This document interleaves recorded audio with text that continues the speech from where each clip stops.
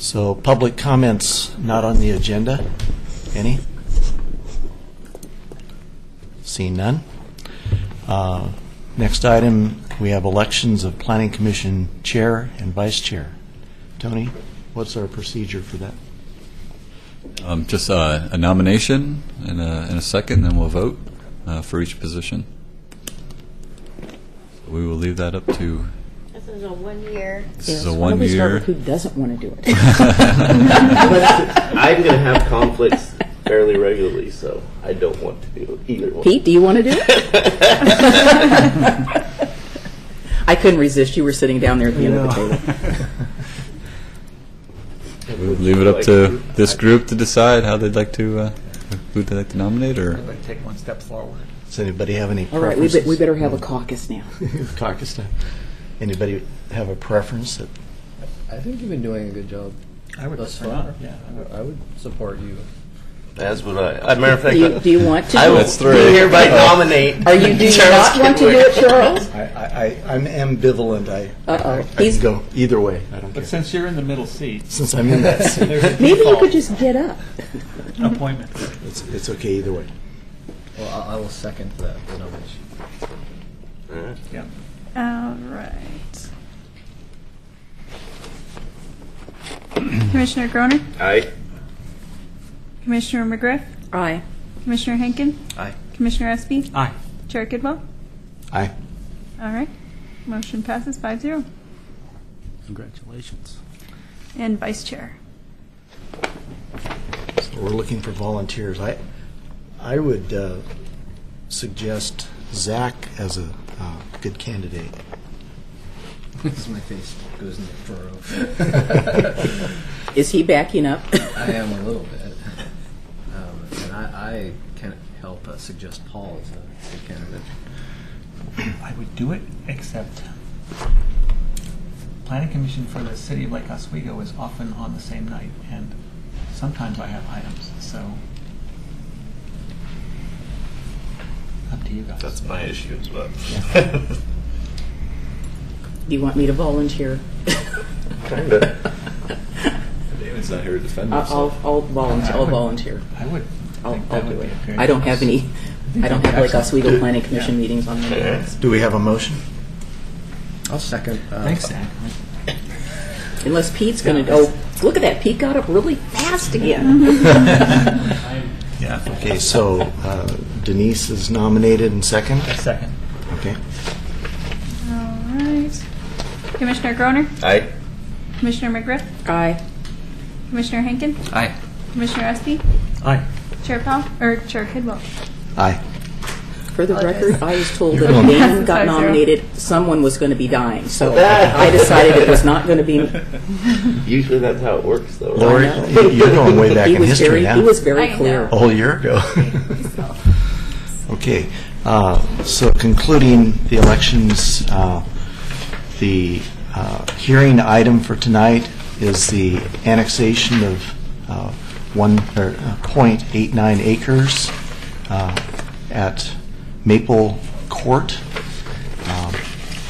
We have a presentation from the staff on this. Before you get started, Pete, this is a quasi-judicial hearing. So we need to do the disclosures. Okay. And I have them, and I'm happy to read them. Or Well, maybe you can read them tonight, and if you could get them to you. give those to me so I'd have a chance to read those in advance. That'd be great. Absolutely. We will forward the notebook of sort of the relevant code provisions and the hearing procedures to you before the next meeting. Thank you. In 1103, it's a land use application that is scheduled for tonight. A staff report has been prepared and has been made available to the public 7 days before this public hearing. Staff report identifies the approval criteria that apply to each applicant's proposal. Staff has identified the criteria which are contained in the staff report. The quasi-judicial hearing procedure that the Commission will follow is set out in state law and Oregon City Municipal Code. The hearing steps are shown on the chart on this wall. Anyone wishing to speak should fill out a speaker's card and give it to planning staff before the hearing. Speakers will proceed in the order in which their card is received. You should fill out your address on the card so the city will notify you of its final decision. For the public record, please begin all testimony starting with your name. Testimony and evidence should be directed toward the applicable approval criteria. If you believe other criteria apply in addition to those addressed in the staff report, identify and discuss those criteria and explain how and why you believe they apply to the application under consideration. A person may submit any written material while the public record is open on each application. Any written material received by the city staff during the time period in which the record is open will be placed in the record. Written materials submitted during the public hearing must be presented to city staff in order to become part of the record. If a person intends for PowerPoint presentations, oversized poster boards, reports, pictures, or other exhibits used in their oral testimony to be placed in the records, copies must be submitted to city staff while the record is open. If they are not given to staff, they will not be included in the record. Any person wishing a continuance to present additional evidence and testimony or to keep the record open to respond to new issues must make that request before the public testimony portion of the hearing is closed. If the Planning Commission makes a decision to which you disagree, any issue that you may wish to appeal must have been raised for the consideration of the Planning Commission, City Commission, or to LUBA and both.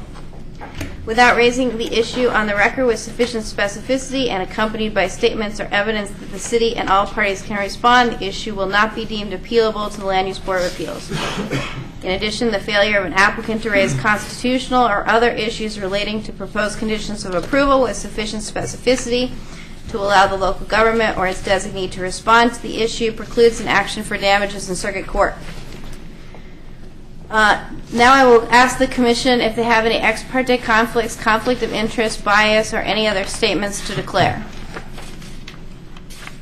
I'm Denise? very familiar with the site, and I did not talk to anyone when I went by. I'm familiar with the site, have no conflicts to declare. And as am I. I'm also familiar with the site. I have no conflicts. Okay. All right. At this point, we will commence with the staff report. Thank you. Thanks, Carrie. Thank you, Chair Kidwell and Planning Commissioners. Happy 2012 to everybody. The item before you tonight is an annexation proposal of 0.89 acres. Address of this property is 14362 South Maple Lane Road. Applicant is Gary Bowles of the same address, represented by Sissel Engineering, who is here tonight, sitting behind me. This is a site which has, it's one tax lot. There is currently one house on the property and some outbuildings. There are no wetlands or water resources on the site. The site currently takes access on via two driveways on Maple Lane Court.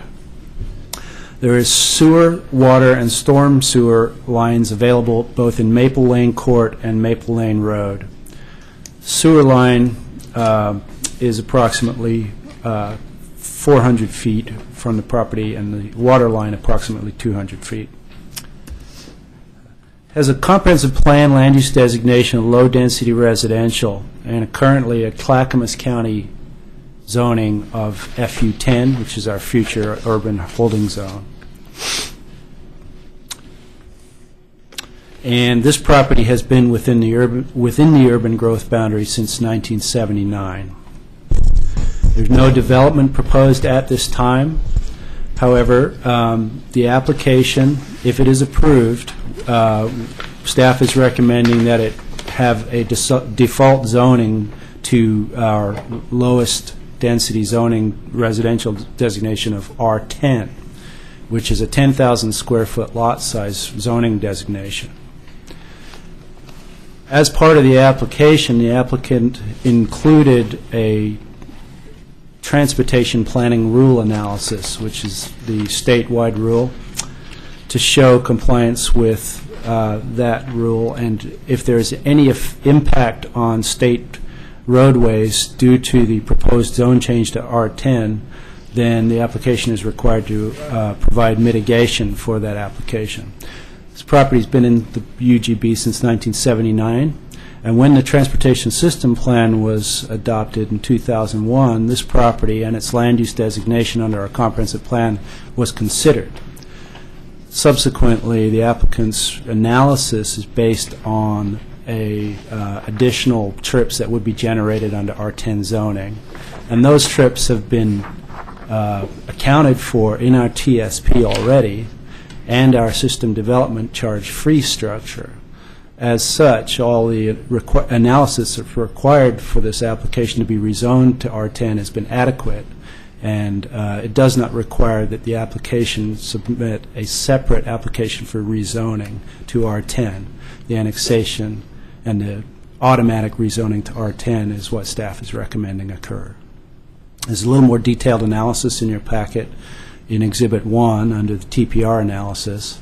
And then John Replinger of Replinger and Associates has reviewed the applicant's TPR analysis and found it to be adequate as well. And his comments are also in the exhibits. I've included these scans of the application. This is an aerial photograph with photos of the site. You can see it's triangular in shape. It abuts public right-of-way on Maple Lane Court and Maple Lane Road.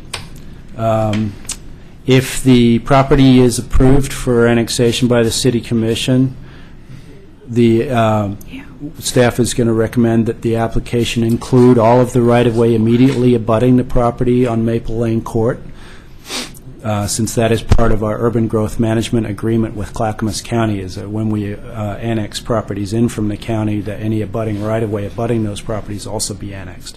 So that involves preparing the legal description for that additional right-of-way as well. Fairly standard procedure, and it would be included in the findings. Fairly flat. It slopes to from the northeast to the southwest of the site. This is a map of the surrounding zoning showing the location of the city limit line. So if this application is approved, that triangular city limit line will become straight, and it would basically follow the northern boundary of Maple Lane Road, where it abuts Maple Lane Court, where it abuts the property. Adjacent zoning is R10 to the south, R10 across the property, which is the pole vault barn that you see when you drive up Maple Lane Road. County properties to the north, and a large amount of the property to the southeast is zoned R35, where it abuts the interchange with Highway 213. This area is approximately a quarter of a mile from the interchange with 213 and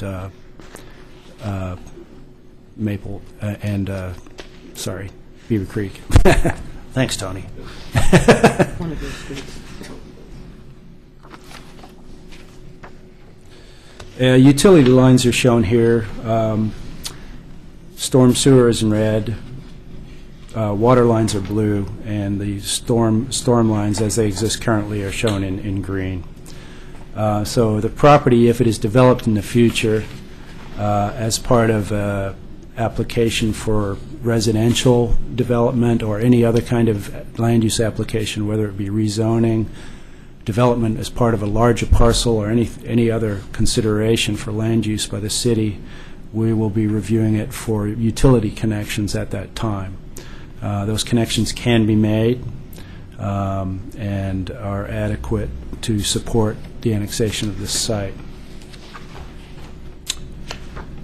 So the criteria, or actually factors for approval of annexations as they're spelled out in our land use code, there are 7 of them. They include adequacy of access to the site, conformity of the proposal with the comprehensive plan, the adequacy of and availability of public facilities and services to service potential development, compliance with the applicable sections of the Oregon Revised Statutes 222 and Metro Code 309, natural hazards identified by the city, such as wetlands, floodplains, and steep slopes, any significant adverse effects on specially designated open space, scenic, historic, or natural resource areas by urbanization of the subject property at the time of annexation. And 7, lack of any significant adverse effects on the economic, social, and physical environment of the community by the overall impact of the annexation. And when the City Commission considers all of these factors on balance, they must find there's a positive balance. And with our staff report, we've gone through and looked at each of these factors, including not only compliance with the city's comprehensive plan, but also the Clackamas County Land Use Comprehensive Plan, the Urban Growth Management Agreement that we have with Clackamas County, Metro Code 309, and the applicable revised statutes. And the application is consistent with all of those. We do not see any adverse impacts from the annexation, and any impacts to the social, physical, economic, or environmental quality of the city are negligible. At the time that a development proposal is put forth on this property, we'll be looking at it in more detail. There will be further analysis based on that application. But since the size of the parcel is only 0.89 acres, if any rezoning on this parcel will have a negligible impact on the city's ability to serve it. There is one exception where we look at the police service coverage availability for all of the city, citywide, based on an analysis that has been done starting in, I believe, in 2005 when annexations were sent to the police department. Police department reported back saying they have inadequate police staffing to cover newly annexed areas.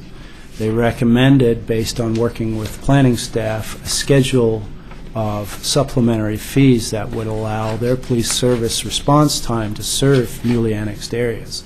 And since 2005, that applicable fee, depending on whether it's residential, commercial, industrial, otherwise, has been put forward as an agreement between the city and the applicant for annexation in response to inadequate police response times.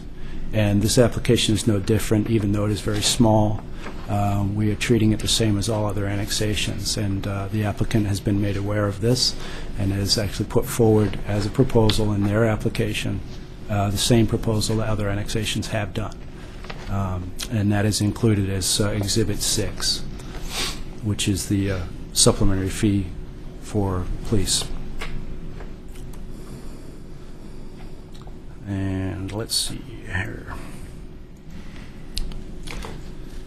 So with that in mind, we've prepared both a set of recommendations for the City Commission to include, and these are included on page 23 of the staff report. Staff has found that the annexation demonstrates a positive balance of the factors set forth in section 1404.060. Based on the study and the proposed findings and reasons for decision for this annexation, staff recommends that the City Commission set AN 1103 for election on the May 15, 2012 ballot, recommend withdrawing the territory from the county service district for enhanced law enforcement as allowed by state statute, concur with the Tri-City Service District's annexation of the subject property in the enacting ordinance upon voter approval of the city's annexation. We're recommending not withdrawing the property from Clackamas Fire District Number 1, and we recommend accepting the applicant's offer for a solution to the police funding shortcomings as identified on Schedule A, police funding fees for AN 1103, which is Exhibit 6. And we recommend that the property be automatically rezoned to R10 single-family residential upon approval of the annexation by the voters of Oregon City.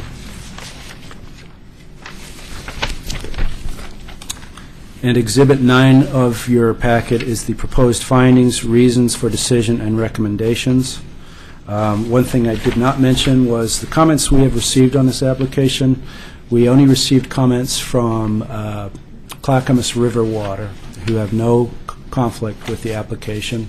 Their recommendation is that the City Commission concur with their recommendation that the property be served by the city and withdrawn from CRW if any future water lines are constructed to serve the property by Oregon City on Maple Lane Court or Maple Lane Road. Currently, the property is on CRW well water, I believe. And items 1 through 14, starting on page 24, are the proposed findings, which are Exhibit 9. And I'd be happy to answer any questions you have that I've skipped over or if you need further details on. But thank you.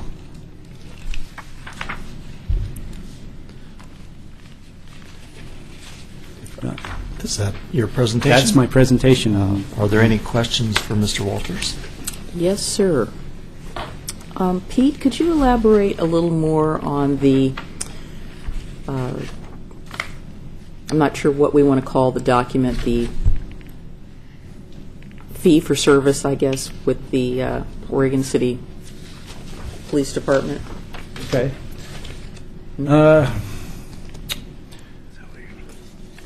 This is a supplementary agreement that basically assures that adequate response time can be provided to various types of development when it occurs.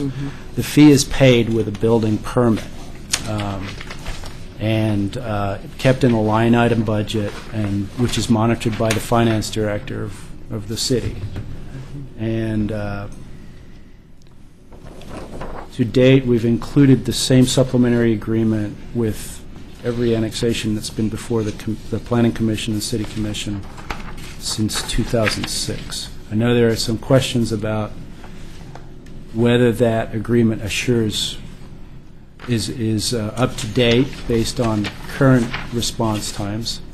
And our police department was forwarded the application, and they don't have any objection to the supplementary agreement. They see it's an agreement that assures that the services provided citywide as opposed to an individualized area. And it's for residential, it's based on not the unit. For any other kind of development, it's based on square feet. And the legal wording of that document is all provided in Exhibit 6. I saw yeah. that, and it says if it's not annexed by January 1, it's Right. void, so obviously. Yeah, we need to change the Change date that, on that yeah. so that it is... So what? So let me understand a little further, since I haven't been on since 2006. Does that pay for additional staff? Does that pay for additional service? I believe it's to provide for office coverage. Coverage, okay. Yeah, yeah. That's what I was assuming, but I didn't want Yeah. to assume. Are there other questions or comments? Well, just to follow up, what's the current ratio? Do you know? The current ratio of police to citizens? I don't know. It's not good. All right. Yeah. Can I ask a question about the UGMA? It's probably a lot like Lake Oswego's where I work, and it's way outdated, and there's probably a lot of need for changing that. I was just curious if you guys, when the city of Oregon City annexes streets, does the entire street get annexed, and does all of the maintenance jurisdiction and everything, does it become the city's to maintain and hold and keep? Process, well, the annexation of the right-of-way is required to be part of the annexation. Yeah. The actual jurisdiction of it is transferred over to the city, and I believe all of Maple Lane Road jurisdiction that's in the city currently has been transferred to the city. So, Well, I guess, Yeah. so we do the paperwork annexation where we annex it to the city. The jurisdiction remains with Clackamas County until we reach an agreement with Clackamas County for that transfer to occur, which includes usually a fee or work that Clackamas County needs to do to bring those streets up to a standard that the city is willing to take over. That's so what I was wondering. It's just, right now there is no jurisdictional transfer. It is just the city line moving so that it comes within the city. Right. And then we work on identifying county roads that are within the city limits once a certain majority of the properties adjacent to it come into the city, at which point then we work on if they're going to upgrade that road with usually paving or if they're going to pay us to take it over. Okay. So it's a two-step process. That's great. And I was just wondering, I was reading through the report, and I kind of noticed that with the various service districts, which I'm sure you guys have memorandum of understandings or agreements with, when you annex the property, usually you retain some of the ones like Clackamas County Fire District Number 1, or you get rid of some of them like the Clackamas County Enhanced Sheriff District and that kind of thing. Why wouldn't you just do that in one action as a part of this staff report moving forward to the City Commission? I believe some annexations or removal from service districts require action by that service district. Right. And some of them are spelled out by ORS Yeah, as to which ones we can automatically withdraw from. But, I mean, do they have ORS 195 agreements that where you can do that, or?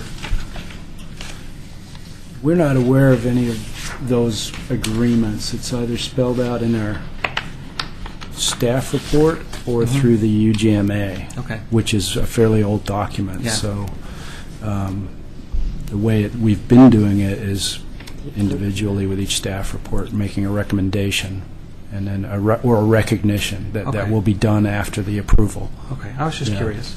And then the school district boundary, is there parity with the school district boundary and the city boundary, or is there? It's bigger.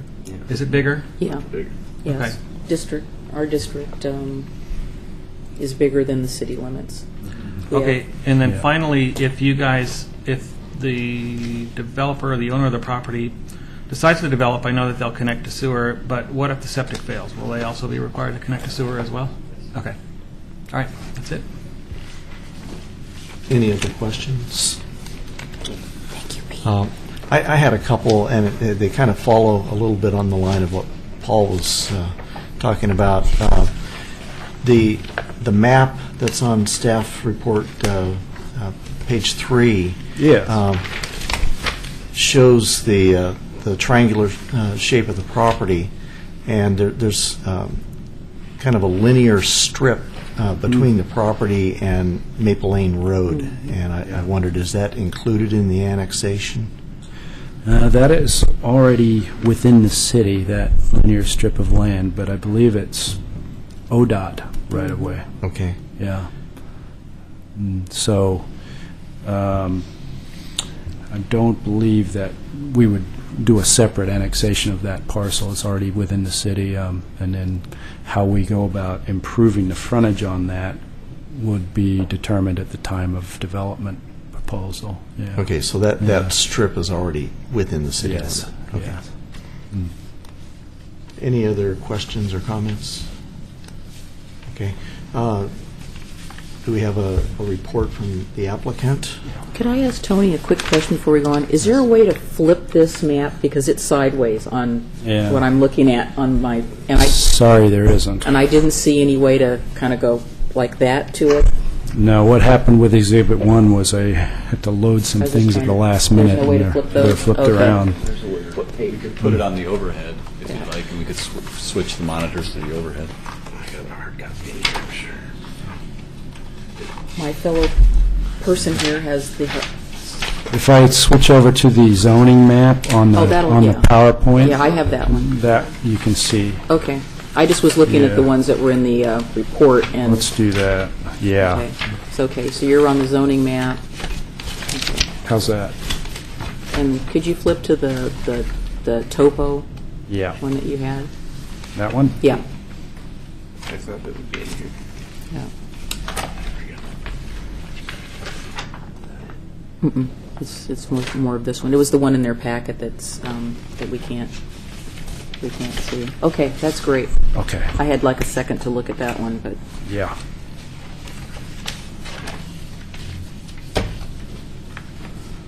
So this shows the elevation at the northeast end of the corner, about 414 feet, and 408 at the bottom end. okay. Okay. Okay. Is there a presentation by the applicant? All right.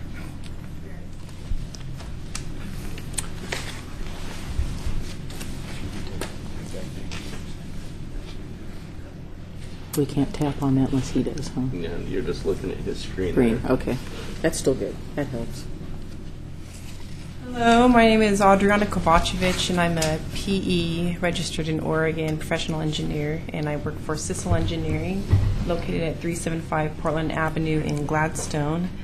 My client, Mr. Bowles, and the applicant for this application has a pinched nerve and is unable to attend the meeting tonight, so I'm speaking on his behalf.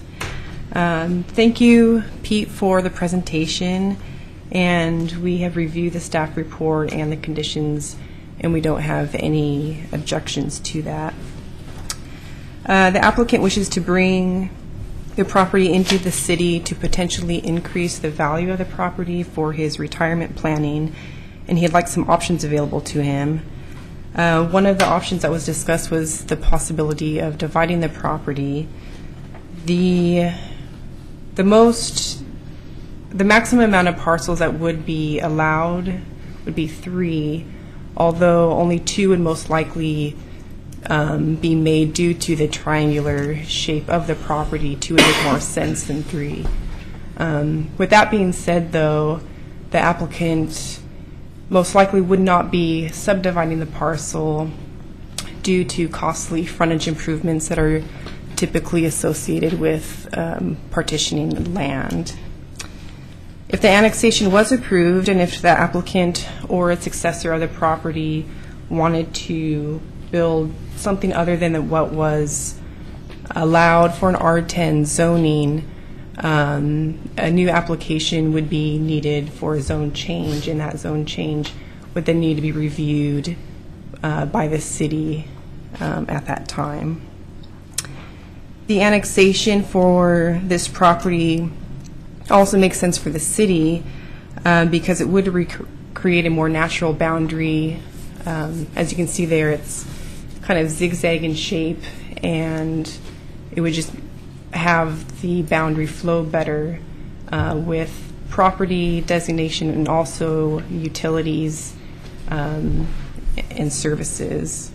The areas around the site are R10 zoning, and those neighbors are using the city services, and so if the property was annexed, it would be matching those other neighboring properties that have access as well. The applicant does accept the police services agreement for the property if it were to develop, and the applicant also accepts item number 14, that was an additional finding in Exhibit 9. In closing, we are requesting the Planning Commission recommend annexation approval to the City Commission. And that closes my presentation, if there are any questions. Are there any questions for the applicant? Yes. Why now?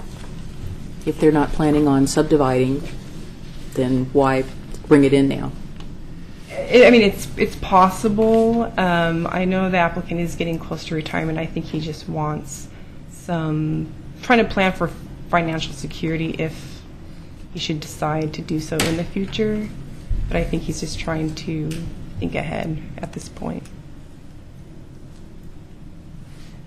Any other questions for the applicant? Thank you. Thank you.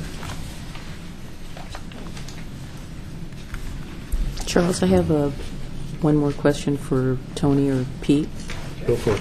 Could you just remind me when the city receives an application for annexation, do the parties that are requesting the annexation pay for the annexation election?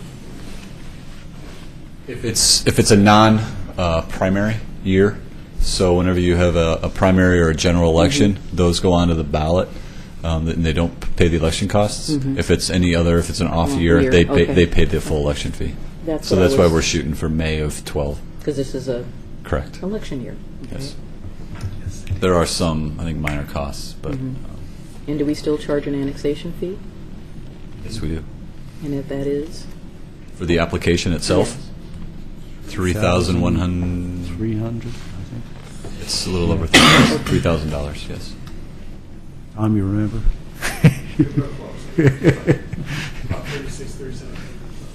We've always charged a fee, but I just didn't know what it was these days.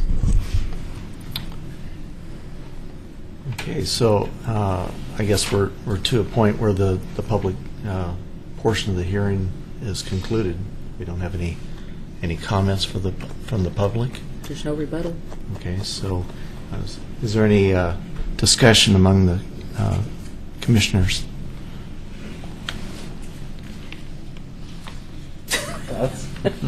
Any thoughts, concerns? I guess the only thing that continues to trouble me about these, and it's a broader issue, is the inadequacy of police services. And I don't feel that $3,500 is going to really cut it. It's a bigger issue in the sense that we've known as a community for a long time that we do not have adequate police services, but yet we keep getting requests for annexation. And I'm not saying let's put the gate up and stop everybody, but it seems to me that there's got to be a better solution than piecemealing this. And I guess that's what troubled me about the previous annexation that we reviewed since I've been on the commission. And I'm not really sure that I'm comfortable with that. And I know the city commission is probably in somewhat the same quandary, because that's a big issue. And as our community, of course, gets bigger, and it doesn't matter if it's 1 acre or 20 acres, there's still that. It's just sort of a nagging feeling that I kind of have about that. Sure. That continued adding to the city's responsibilities and services. And even if it doesn't develop today, it's going to develop at some point in time. And I know that the city commission, there are several city commissioners that this is one of their priorities, is to try to come up with a solution for adequate, police services. I had a question for you, Tony, or whoever is appropriate. It's related to exactly what Denise is talking about. Right now, we're looking at a .89 parcel. If it were to be subdivided, potentially into 3 or 4 smaller parcels, does that have any effect on the level of services and any fees involved there? In other words, if right now we're looking at one parcel, and right now it's only appropriate for a single-family house, right. But if you were to subdivide it hypothetically into 4 pieces, would that elevate it to a different level in terms of its requirements to pay fees for services? So for, at 0.9 acres in zoned R10, you mathematically can get about 3 realistically because of the shape of the site. You're looking at 2. So you have 1 existing home and you would have 1 new lot, and you'd go through the subdivision process. You'd pay system development charges, water, storm, transportation, parks, bike ped, would all be based on the new building permit that's applied for. If they were to come in and request a zone change to a more dense zoning, such as R6 or R3.5 or some type of a commercial, you'd be back in here in front of the Planning Commission requesting either a zone change or a comprehensive plan amendment and a zone change, at which time you would look at what those impacts are. But only new development, other than bringing it into the city and getting the extra $4.16 per thousand in tax revenue, and then you have your pavement maintenance utility fee, which would become due as well. So those are all based on each new housing unit. Mm-hmm. So those would be the only impact fees that would be associated with new development on the site. So is that kind of the question you were? Yeah, I think so. And so the existing dwelling is only going to pay those when they connect. Correct. Pay some of the fees when they connect, which is what I was, Correct, yes. But adding additional units would incur additional fees. Correct. For new development, yes, you'd have your system development, your fees, plus your new city tax rate, plus any other utility fees that may be applicable. Right.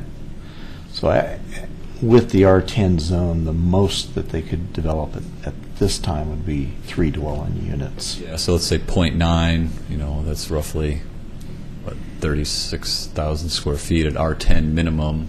You need a minimum of 30,000 square feet. It's a tough site because of the configuration. But that's mathematically what you'd be looking Wouldn't that at. be a minor partition Yes. as opposed to a subdivision? Mm-hmm. Yep. Less fees. Yeah, I mean, when you're doing a partition, you not only have to meet the minimum lot size, but you have to meet minimum lot width, minimum lot depth, and various other things. And then you have setbacks to take account of. Right. So we would look at that at the time the partition's proposed. Okay. That's in the future, I understand that. Are we looking for action on this tonight? So we should be looking for a motion. Yeah, so either, unless you need more information to continue it, either an action to recommend approval or denial to the City Commission for their consideration at the January We saying 18th. City Commission is February 1st when they will be considering this, and that'll be their first hearing. So I'll move to. Yeah. I'll move to approve annexation and 1103. A second. Commissioner Groner? Aye. Commissioner McGriff? Abstain? Commissioner Henkin? Aye. Commissioner Espy? Aye. Chair Kidwell? Aye. All right, motion passes. So I have a question. So potentially in May, are we looking at 2 to 3 annexation requests on a future ballot? We'll have 2. I don't know what's Yes. the timing on the third one. Not sure if that one will make it. I think we'll have 2. We'll have 2. this, and then we'll have the Ziegler ballot coming back. But the third annexation that we've reviewed is not going until November because they need to include a transportation planning rule analysis with it. We don't have that yet. Thanks, Pete. Thank you, Pete. Yeah, thanks. So our next item on the agenda is a presentation from Eric Underwood. Is this when we go, hi, Eric?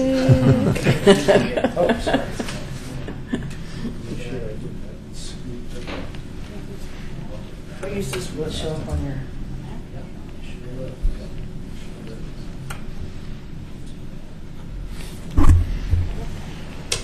Uh-oh. Laura's got to unlock it. That's what it says. That's probably the top one. It's an important project.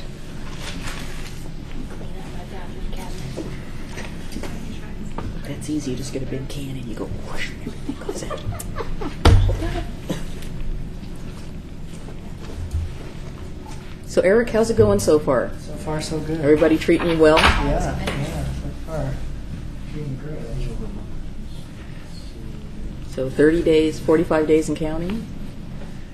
2 months. Hopefully he's not counting. Really can't. He's too tired to count. What day is this? Hat now.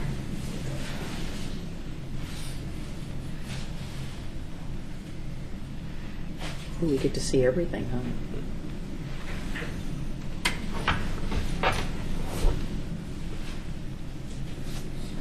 Don't look at it. Bye, Carrie. Thank you, Carrie. Thank you.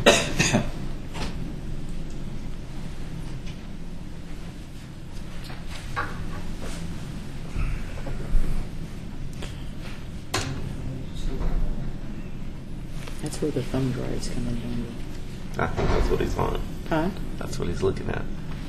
He has a lot of stuff on his thumb drive. Yeah. I want to check out the My Music. I saw a Porsche. How many gigs I you saw got a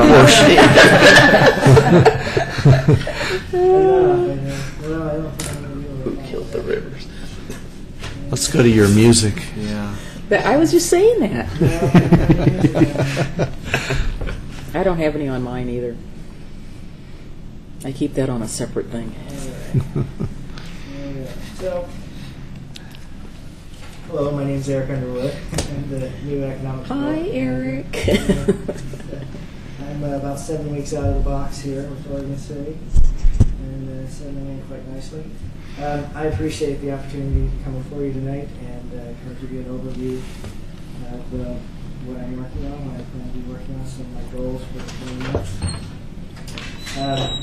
Hard to hear you.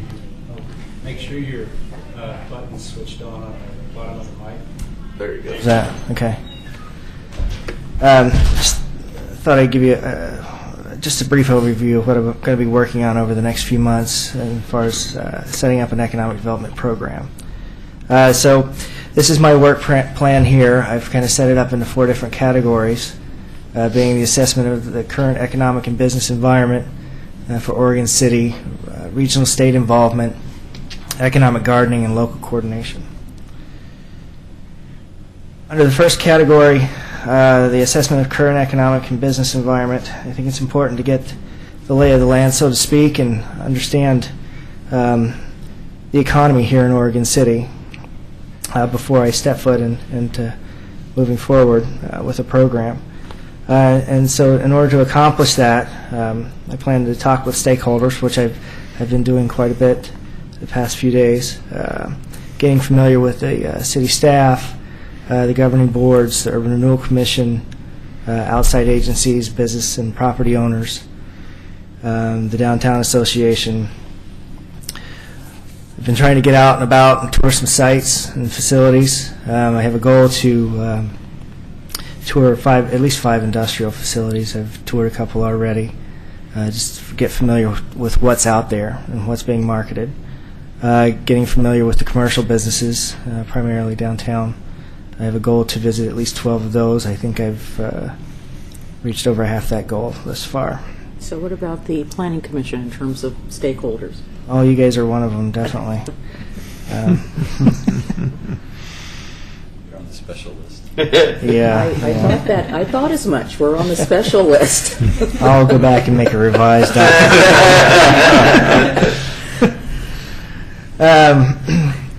It's important to get familiar with the current plans and codes. One of them being the Cove, the Rossman landfill property, and their property owners, the Downtown Main Street program, urban renewal, of course, and the future strategy, which I plan on proposing starting discussions with the commission to update that strategy, since it was 2006 last time it was updated. So it needs some revision, I believe. Different climate then. And isn't it a different climate? Category 2 would be regional state involvement. I think it's important to stay abreast of what's going on regionally in order to align our local efforts with the regional efforts, since we are competing in a global economy.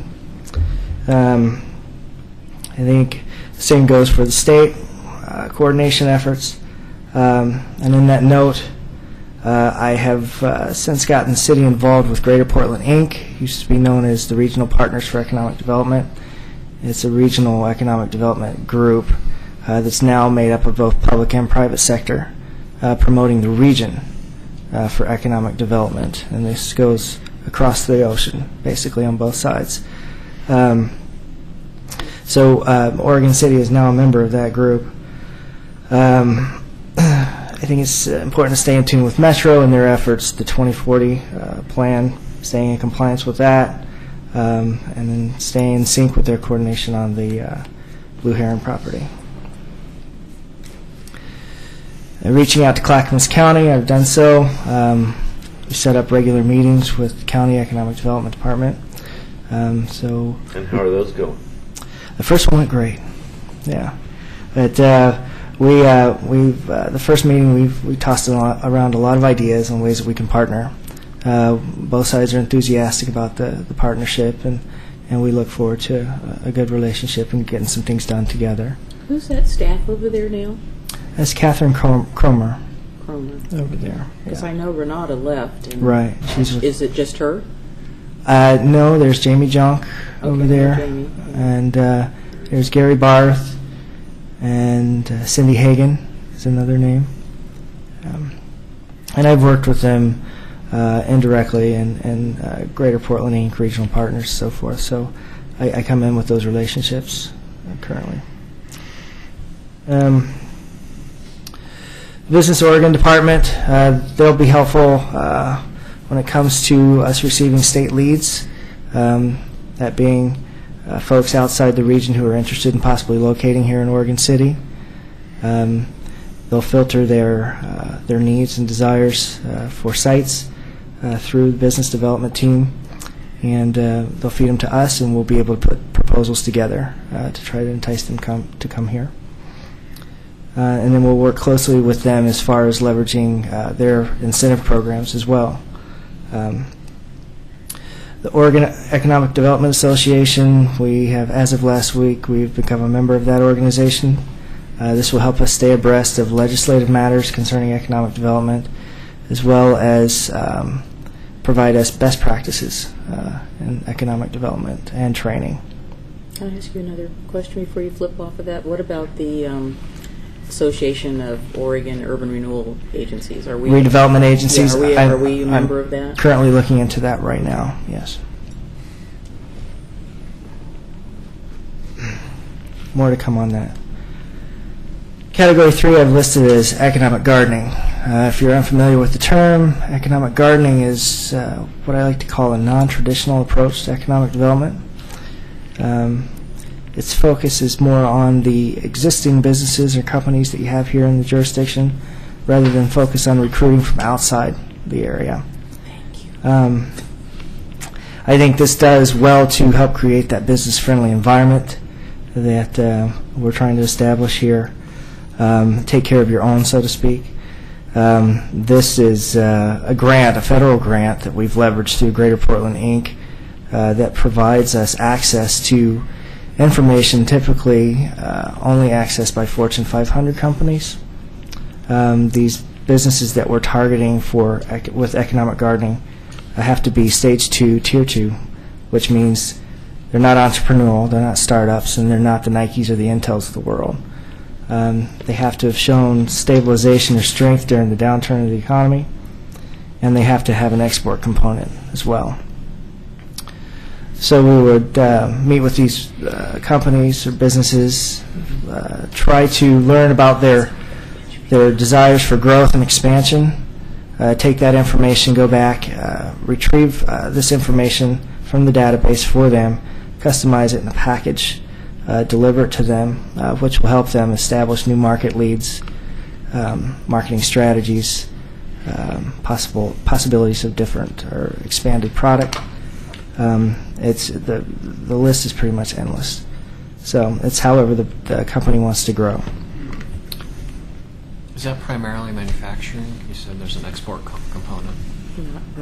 A lot of the companies on the list are manufacturing, but there are others that you probably wouldn't normally think of as traded sector. Like there's a company here in town called Funnelbox that creates media. And we know Rob. Yes. And so they're a prime candidate for economic gardening. They do have that export component, and they are considered a stage 2 company. You know, Paul, we could look at, small manufacturing, outdoor apparel, and particularly, I don't know why, but all of a sudden everybody's making custom bicycles, and it's a big, big thing right now. But they're small shops. There's not anybody that's big. But it's, handmade. And then there's the guy, I guess if you saw the paper recently, the guy that makes wooden sunglasses. Yes, I've talked with him. Schwood, I think, is the name of the company. It's a pretty interesting process. It's actually 4 pieces of wood pressed together. Yep. Yeah. Category 4 I've listed is local coordination, which I think is a staple of a solid economic development program for any jurisdiction. So it's important to connect with the property owners of Rossman Landfill, which I've done. I've talked with the property owner as well as their, I guess you would call them staff. They've hired some consultants to help market that property. So we're developing a partnership there as that moves forward. The Cove, stay in contact with those developers and property owners. And, of course, the downtown group, the Main Street program, in delivering the incentive programs that we have for that area, such as the storefront and the rehab program. I've connected with the Chamber of Commerce. I've actually asked them to partner with me on the economic gardening initiative. I like to have that private sector component to that rather than have the government show up at a company's door and say, hey, we've got this new program, we're the government, we're here to help. It doesn't work so well. that much anymore. It's good to have that private sector support with you going in, and I feel that's very helpful. They're willing to do that. We're going to be talking about that at the GEAC meeting, the Government and Economic Development Affairs Council meeting or committee meeting tomorrow. I plan to attend their business events, the Good Morning Oregon City, ribbon cuttings, after-hours events, and any of the other functions that I would be needed at. And when does the cloning start? Yeah, huh? The cloning? The cloning, yes. I'm up in my office right now. Actually, I'm working. That's good. Thanks. Heritage and history, I've listed that because I feel like Oregon City has so much heritage and history here, and that is a unique component to this city comparing it with other jurisdictions in the metro region. I think it is an opportunity to capitalize on that and promote that and make Oregon City unique in that way. So I plan to connect with the Willamette Falls Heritage Area Coalition. Actually, as of our last commission meeting, I've been appointed the alternate to sit on that board. So I'll be meeting with them regularly. Working with them, I hope to create a marketing strategy based on the history and the heritage of the city, and try to identify different strategies and funding mechanisms to help them along in their efforts. Okay, so back up, since that's one of my basic interests. So are you talking about a marketing strategy for Oregon City's history beyond the Willamette Falls Area Coalition, or just what they're trying to do? Beyond the Willamette Falls Coalition, yes. I think there's a lot more history. Well, we would hope so, yeah, yes. Yeah. So I think there's an opportunity to make the city a destination for tourism here because of the history and what the amenities that we have here. Well, it kind of is, but we need to figure out how to get them to stay. Yeah. I mean, we have enough things to see and do because we are, the oldest incorporated city west of the Missouri River, and we have a lot of the real history that's actually still here that's authentic. So it's not like we're trying to recreate something. It's a matter of how to get them to, stay and have lunch and, do a little more shopping or go see the elevator or go to the antique mall or Friends of the Library and, walk over to Carnegie, those sort of things. I mean, to me, it's already here. It needs to be more refined, and I know that through my volunteer work at the McLaughlin House, they have lots of information about other places, where to stay, where to eat. I can't tell you how many times when I'm taking my walks on the weekends, I say, oh, where's a good place to eat, and you tell them, if you want to walk to it, it's here, or if you want to drive a little further, you can go here, and, a lot of that's here, but I don't think it's been necessarily actively promoted, is what I would kind of say. I agree. And you've lived here all your life. Well, I believe that's definitely an opportunity and something that we could capitalize on. Working on forming those partnerships between the city and the folks that are involved with the history and the tourism aspect. And I think, not to belabor the point, but I think it's good to have a neutral party. There has been some dissension in the ranks, and it's very difficult to get some of the partners to think beyond their own four walls or their own site and to try to understand how there's a lot of mutual benefit to each other. And that has been tried in the past, and I'm sure you've probably heard about it or you will hear about it. And I think nobody that I'm aware of wants to go back to that previous model because there's still, unfortunately, a lot of, hurt feelings is the best way to describe it. Baggage. Yes, baggage. That would be a good way to say it, too. And so I think there's an opportunity to try something different, but be aware that there still is a little bit of distrust out there. And I think that you present a nice, fresh face that doesn't have any baggage. Thank you. And it'll be good. And I'm certainly going to put out the word to the people that I work with that there's potential opportunities there. Thank you.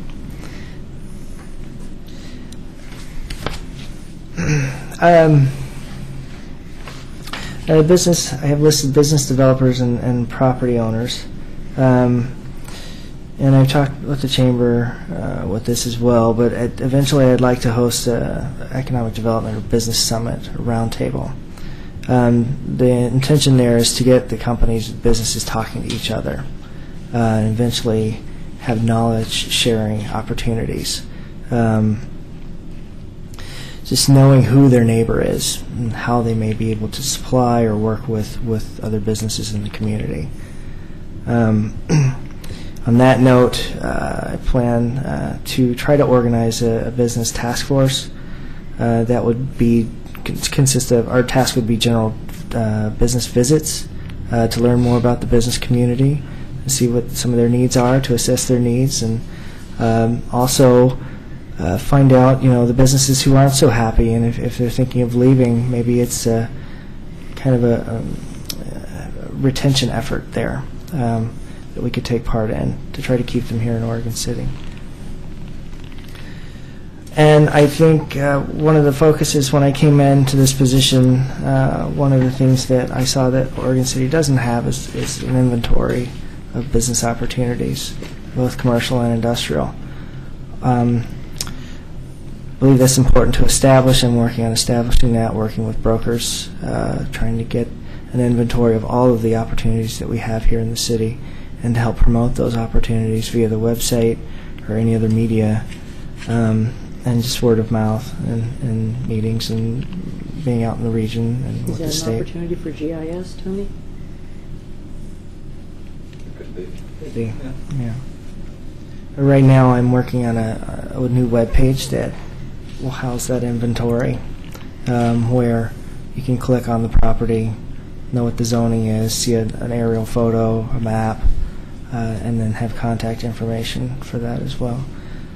So that's going to be an ongoing effort. Mm-hmm. Do you get any requests for, or do you anticipate getting requests for things like demographics? I mean, that's one of the things I'm working on right now. There's some property that we're an area of property we're looking at, and one of the things that we're investigating is that we've been able to, through an agreement, access some of the state of Oregon's employment data, so we know about how many people work there. We know approximately what rent rates, lease rates, those sort of things. I mean, there's certain things that, as a governmental agency, we can have privy to, but we are not allowed to then give that information. It's only for our use in-house, but we can manipulate the data so you can show basic things. So one of the things we get was, what is, we're working on a grocery store initiative. So one of the things we've gotten is, what are the demographics within the market area that the grocery store is looking at, and of course when New Seasons goes in, they want to know how many people have college educations, what age they are, if they have kids. I mean, it's much more comprehensive, and I'm not working on that particular part of it. I'm doing stuff with manufacturing. So it's just, and there's an initial for it, and I just looked at it today, and it's like ORPE or something. I can send you an email and tell you what it's called. Okay. But they've changed the name over like the last 10 years. About every 5 years, they change the name of what that database is called. And you basically sign a confidentiality agreement with the state employment office to get some of those pieces of information, plus coupled with the census data, you can slice and dice. Okay. Well, I've worked with the state in compiling a lot of that information for Oregon City, and we do have that on a website called OregonProspector.com. Mm-hmm. And Charles, you might be familiar with that. Being a member of Greater Portland, we're able to populate that website with available industrial sites here in the city. Along with that, it has interactive maps, aerial photos, and it has demographics. It has regular demographics. It's got consumer demographics. It's got several categories of demographics for Oregon City. Perfect. And it's there. maybe someday I can come in and give you a presentation on Oregon Prospector just to show you what's out there. But that website targets site selectors internationally directly, That's and great. it's the information that site selectors are looking for, and it's right there at their fingertips. The second effort in that information that I plan on getting out is what I like to call a new business toolkit, which is going to have that on there. It's going to have available property. It's going to have demographic information. It's going to have tax information. Just kind of marketing showing how it's beneficial to be here in Oregon City. It's short, sweet, to the point brochure. So something like how to do business in Oregon City, or how to. Right. That's cool. That'd be very cool. So, I was recently using Oregon Prospector to shop for a leased industrial property, and it was great. It populated so much stuff, and what was unfortunate was a lot of times there was more information that it didn't have. So, for instance, you'd see a property was listed by so-and-so associates, and it'd be like, well, I don't know how much it is. I want pictures and the inside and stuff, and so I would then Google them, go to their site, and find all the information about the property. And it would have been much easier if there was the link. yeah. That's a great idea. That's good feedback. You know, I'd just like to throw out a few observations. I'm not a native Oregonian, but I've lived here for 35 years, and I look at the city of Oregon City. It has some assets that are built in that a city can't just buy. They've got a river running through the city basically, and that's a resource. And we have falls that are right there, and people drive miles and miles and miles to see waterfalls. So we've got one right here. I think it's the second largest west of the Rockies. We've got some what I would consider resources that should be attractive to visitors. We have a history. You can't buy history. History is made, and we have a history of this being the end of the Oregon Trail. And ironically, I see the interpretive center that was built 20-some years ago, 25 years ago, as basically a failure. It didn't create the energy that was anticipated, and I'm not exactly sure why, but I look at other cities. You look at Leavenworth, and they kind of created an artificial environment there, but it's been very successful, and it has to do with creating that energy of a destination place where they have festivals and they have activities and lots of things, and kind of an ambiance. Solvang in California has the same type of thing, that people go there because it's a destination. And it just seems like with the terrain and the history and the river that we have here and other assets as well, that this would be a natural place to be a destination place for people to go to. And you go downtown Oregon City, and it just doesn't have the energy of some of these places that become a destination place.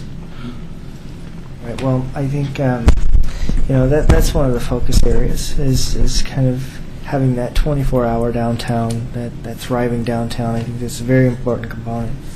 I think downtown needs to be a destination. I think one of the big elements that's lacking in downtown is a residential component. I think if you can achieve a live-work situation in a downtown, that's going to do much to improve that lifestyle, to improve that livability. Foot traffic. Transit-oriented development. Well, it's not for lack of opportunities, it's for lack of, as you know, not parking, lack of dollars for upgrades to partially unreinforced masonry buildings or other stuff, because almost all those buildings, if you know the history downtown, the proprietors lived upstairs. Well, I think we're on the cusp of something really good, because we've got these programs to revive some of our buildings. Wow, I must have said the right thing. It got brighter all of a I think sudden. we're all getting suntans here. Where's the glasses? Nice timing. Well, you know, you look at the. It's almost like it was like that halo went on.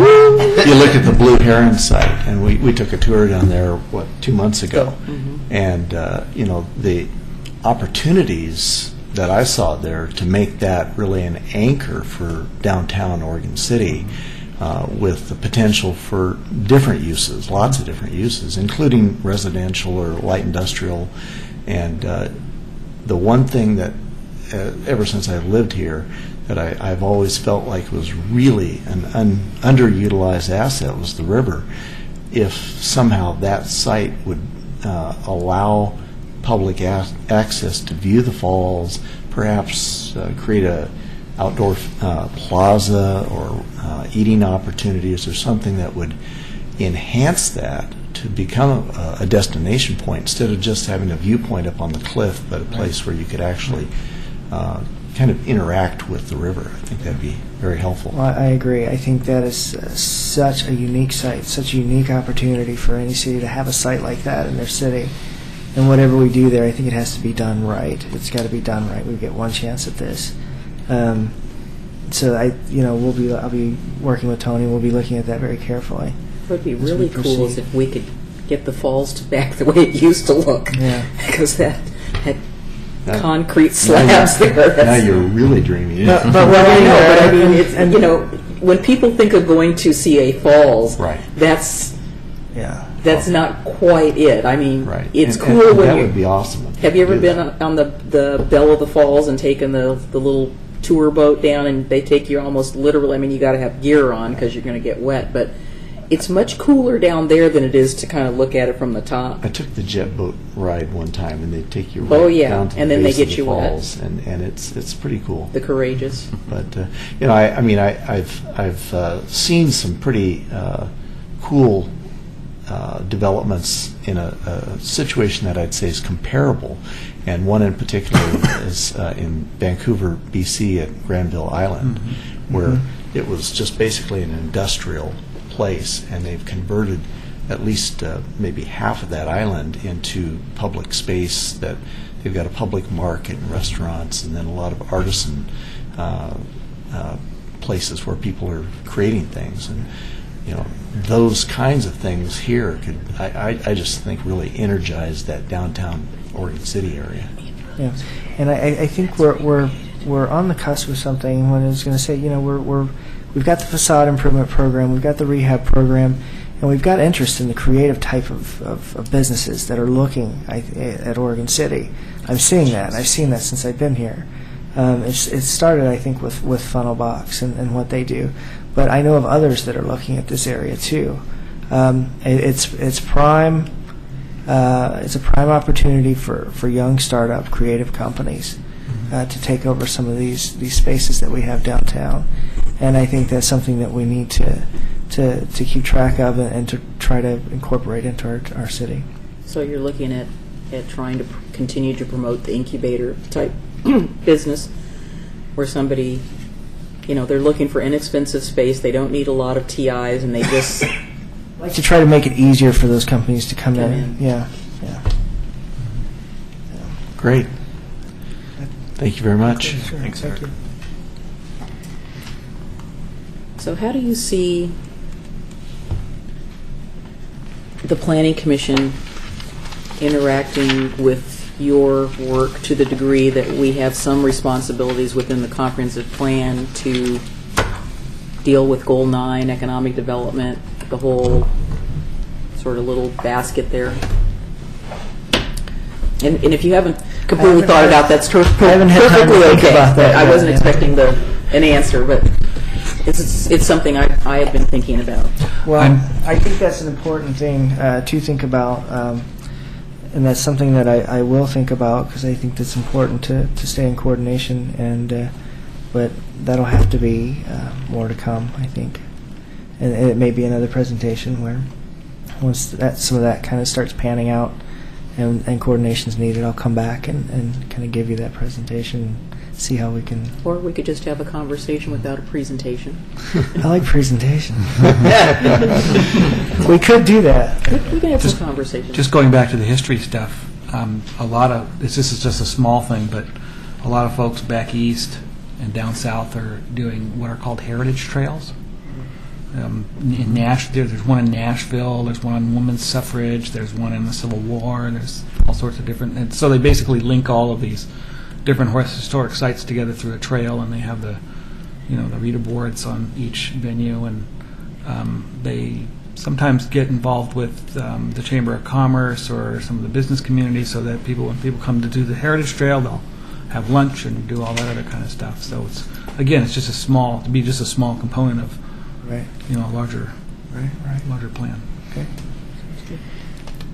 Okay. I really like your approach, and I like the fact that you're willing to integrate non-business people into a lot of what you're doing, because I think sometimes there's a little bit of a collective that goes there, and so you're while it's business, you're continually talking to just business people, and on the other side, flip side, there's the consumer side, and I really appreciated the fact that the Main Street had sent out a survey to ask people about where they shopped and their shopping habits, and I think it's really important to really continue to promote not only the economic gardening, but as much as we can to continue to promote that shopping locally within our trade area really helps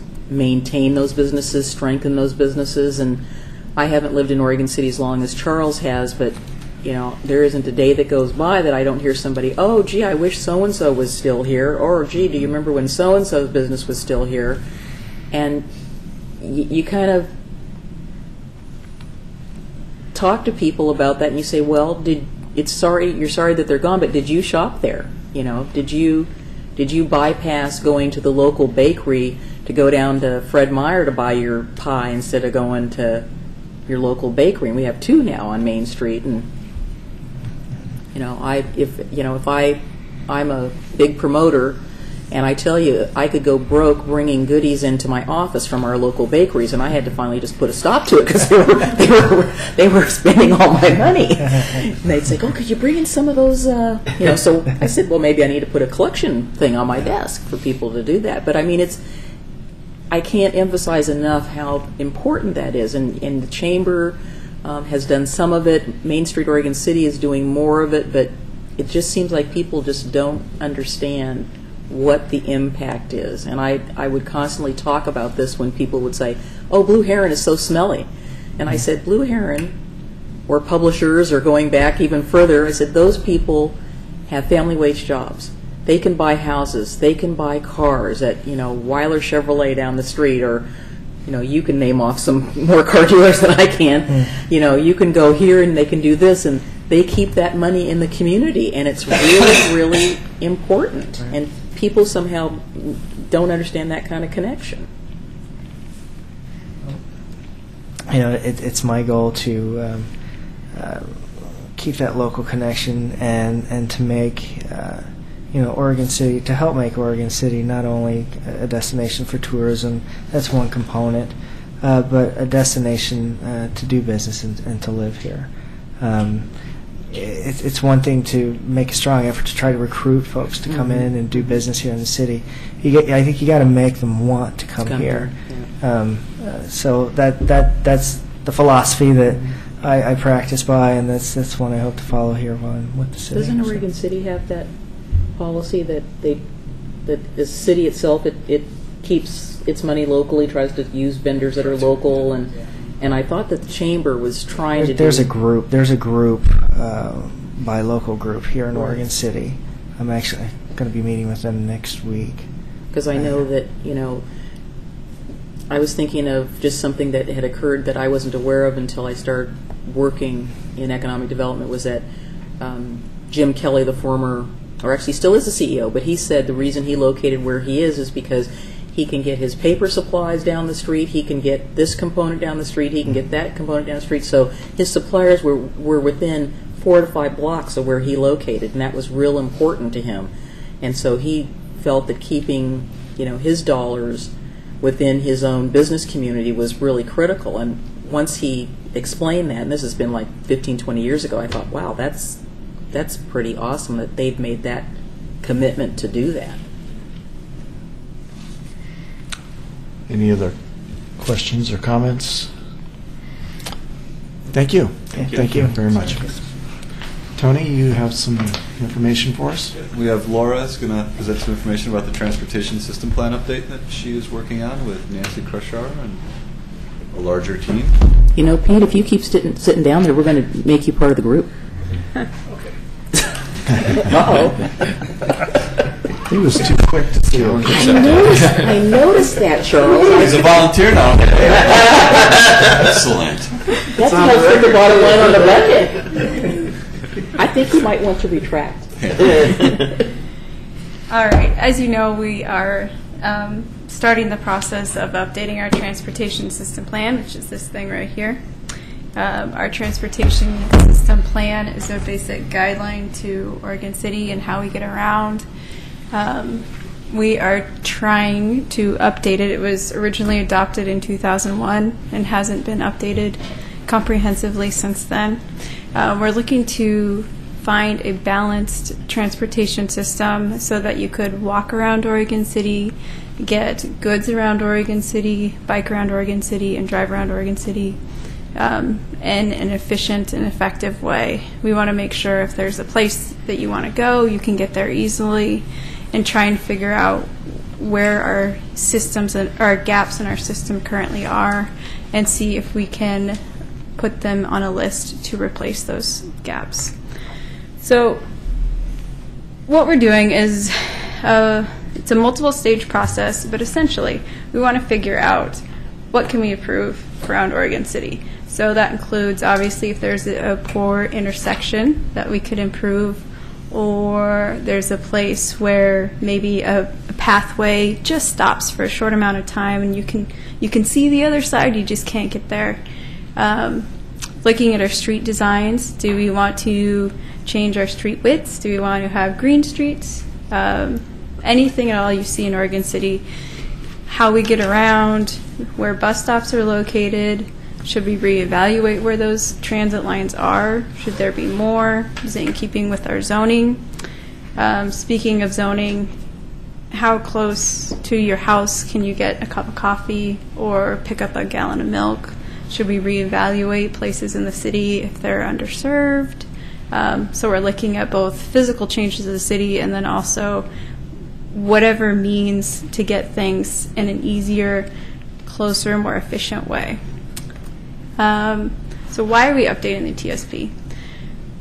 Because there have been a few updates to some larger documents, our state, metro.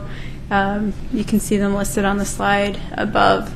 But also, we want to make sure that we always look forward. Since this wasn't done, and this was completed in 2001, we want to figure out what projects we've completed since then, what our new problems are, or opportunities for improvements, and make sure that we have increased convenience and availability for alternative modes. So how can we get around easier? Maybe we don't have to use a car. Maybe if we don't use a car as much, we don't have to do so many improvements, and we can reduce our VMT, or automobile miles traveled. So the city was awarded a grant from ODOT. It was for $214,900. The city pitched in another $30,000, so for about $250,000. We'll be updating this document. It's going to take over a year-long process. There's a bid process, and DKS and Associates won as our consultant. You can see on the slide there's a list of their consultants, their sub-consultants. We're at the very beginning stages of our process. We've organized our groups. We're starting to sort of gather our information, and we'll be moving forward with larger public involvement in the next week, as you'll be seeing in this presentation. We're setting up 2 committees. One is a technical advisory team, and the second is a stakeholder advisory team. So these two teams are going to watch over our project in conjunction with our TAC, our Transportation Advisory Committee, which is currently existing in Oregon City. And the technical advisory team will consist of Metro, ODOT, Gladstone, DLCD, Fire District, TriMet, Housing Authority, OC Garbage. We're looking at more technical members, Willamette Pedestrian Coalition, Bicycle Transportation Alliance, Oregon Trucking Association, so they can look at the technical aspects of, say, if we're doing new street design standards or something like that. You know, can garbage trucks actually make those corners? Can I ask you a question? Yeah. Why would we be including Portland groups in our... I'm not saying I have anything against them. I'm just curious why we would include the Willamette Pedestrian Coalition when they are... They focus in Portland, but they actually review... They review TSPs outside of Portland as well, and we don't really have a lot of pedestrian groups or walking groups in Oregon City that we could find representation for. Does it have to be a group? Well, we also have positions for open committees and things like that, but we really wanted to make sure that pedestrians have some sort of voice in this process, that we do talk about, you know, what are our street widths and can people cross those appropriately, and where are the real systems or the gaps in our system for pedestrians to walk around. And the Willamette Pedestrian Coalition does have experience reviewing TSPs. Though they are focused on Portland, they do look at other suburbs as well. I was just thinking of at least a half a dozen people I know in this community that are what I would consider to be vociferous walkers that might be totally appropriate for something like that and would have more of an Oregon City perspective. We would love to have them as well, actually. Just don't tell them I gave you their names. Let me get back to that in I'll do it off the record. 1 second. We would love to have as many people as possible. So this whole process, we're looking to try and include as many views on Oregon City, as many people, as many experiences of people have as Oregon City as possible. So we're picking a wide range of, in this case, we're talking about technical people for our technical advisory board, but we'll also have stakeholder committees. We have tons of open positions for anyone at all who wants to participate. And I'll show you a little bit of our website where we already have maybe 25 or 30 comments from just the general public. We have a really great interactive mapping system that you can see where anyone could say, I have a problem walking to school at this specific location. So that's our technical advisory team. Our stakeholder advisory team is a little bit broader. It has CIC, school district, planning commission, which I'll get to in a minute as well, historic review board, college, chambers of commerce, a couple property developers like Icon, Craig Danielson, the hospital, we're finding a representative for them as well. So just various people. And in that case, we have as many open positions really as there's need for. So anyone in the public can join these teams. The public, again, is a large component of this. You probably want to know what our process is. So this document's really big, and it has a lot. It's very complex, and it has a lot of parts to it. So in order to make this update as smooth as possible, we broke down the process into 12 manageable pieces. So we'll start by looking at what are our framework, what are our requirements, how have things changed. For example, we now have more requirements on street connectivity that we never had before. You know, how are we out of compliance in those regards? And then as we go through the process, we'll look at where our existing conditions, how do we compare on what we should be, what are our funding assumptions. So say we have this list of projects that we'll compile, how much money are we going to have to do as many projects as possible, and how are we going to rank these projects, what criteria are we going to use. So these are the 12 memos that we'll be creating. Each of the 12 memos will be posted on our website, and actually a couple of them already are. So once they're created from our technical team, they immediately get posted on our website. Then they will get sent out, an email will get sent to our TAC, our Transportation Advisory Committee, directing them to the website to read the documents and make comments. Once we've taken those comments, then we'll send them to both the technical team and the stakeholder advisory team. So TAC's going to do the first sort of review just to make sure that our project team didn't miss anything large or any major problems with those reports. And then their comments are getting posted online next to the document. So it'll be the original document and then everyone's comments on those documents posted online for everyone to read. And what's the opportunity for the public can do it too. They can No. Not every public is online. And are these documents going to be posted at the library, so at least there's other places that people can have access to them? You know what? We had not thought about posting them at the library, but that's a really good suggestion. And I mean, now not we'll do posting them that. online at the library, but maybe Right. having a binder that if Yeah. you want to look at it, you have to check it out, so that you can see what's happening and stuff gets added to it on a regular basis. That's a really good idea. We'll have it obviously in our planning department, and Public Works will have it as well. But we can make a copy available at the library for people to look at. So all comments will get funneled to us, whether they give us a hard copy and we can put it online. But online, you'll see original documents going through this process, everyone's comments on those documents, and so you can participate at any point. So once we get everyone's comments on all of the 12 tech memos, then we'll incorporate them into a cohesive document. And then technically we'll start our legislative process. So the Planning Commission will review the TSP update via a legislative file. So we'll kind of draw a line in the sand after all the public involvement is done, and then restart a new public involvement process through the legislative file.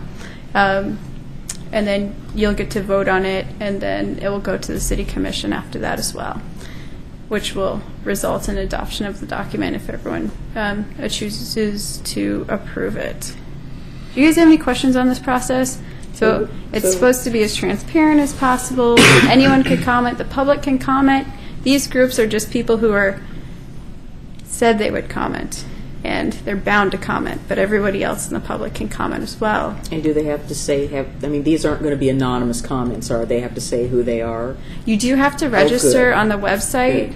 I hate that. If you want to make up a fake name, you can probably do that, but you do have to register on the website. I don't like to the post. ones where you get these comments and it's 5 on the avenue. It's like there needs to be some contextual relationship about, because all the comments are valid, but if they can't post a comment and say who they are, then to me there's a little bit of an issue.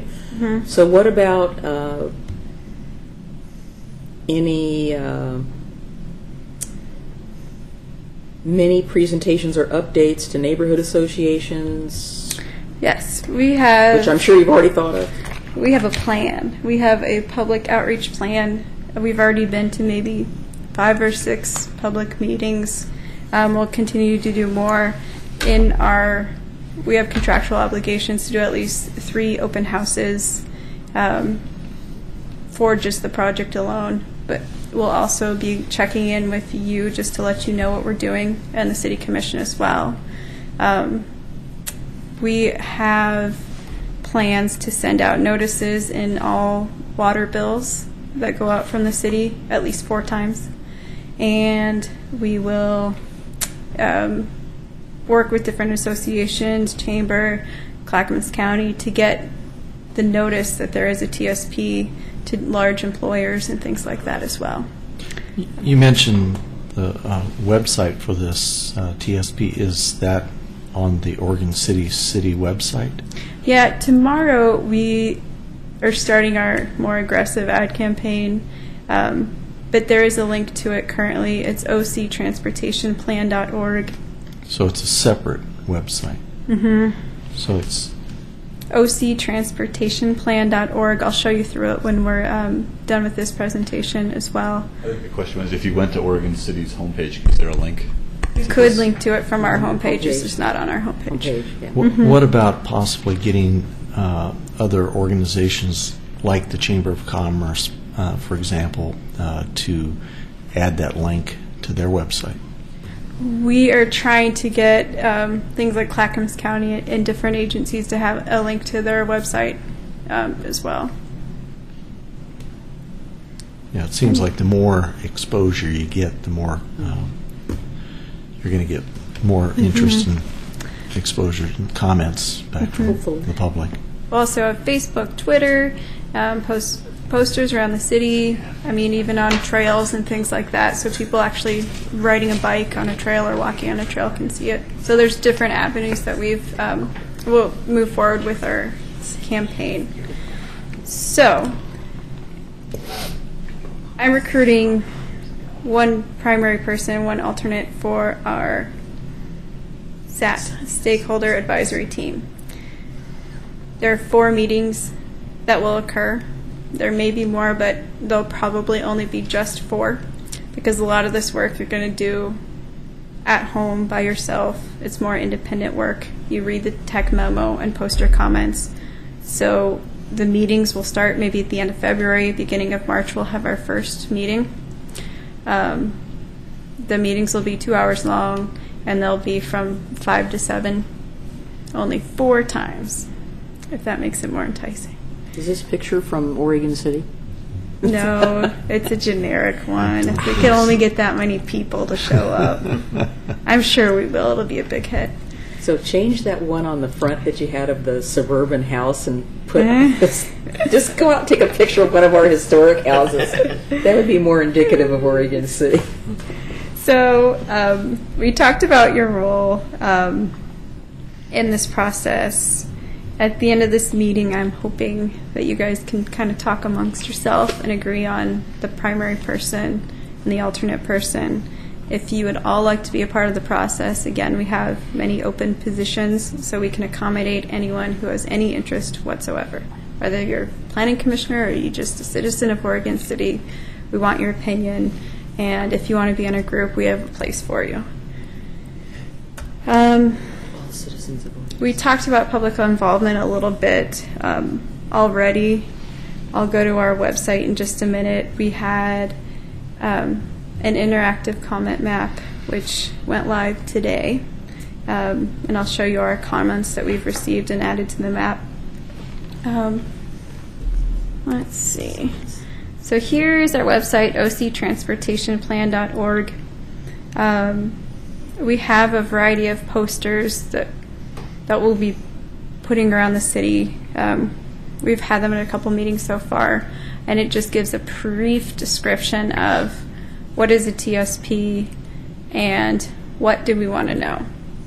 So even if you don't know what a TSP is, you could probably tell me a location that you think is really congested or a place where there should or should not be a stop sign. If you go to the About, we have a summary of all the tech memos and additional project information. The draft TSP is where the SAT members will be directed to go to review. So we have draft tech memo 1, 2, and 3 already on here. Even though we haven't started the project or the process yet, we've started to develop the documents, so we've placed them online for comment. So here's our draft tech memo, and for each of the tech memos we'll have a 1 or 2 paragraph summary. So depending on how tricky and how much technical data is in all of these, you'll have a quick shot of what's in each draft tech memo and what we anticipate the problems to be, or things that people really need to pay attention to. So if you're just reading through real quick, at least pay attention to these parts.